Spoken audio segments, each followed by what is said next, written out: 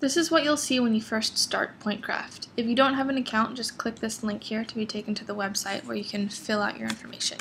If you do have an account, just enter it to start modeling. And then you'll see this instruction page. You can click Start Modeling, and this cube here is the default model that loads. It's just a bunch of points in a cube. So you can practice on this, and when you're satisfied with your newfound PointCraft abilities, just hit Escape to go back to this menu. And then you can save and load your model, and also load different point clouds, different ply file point clouds from the website.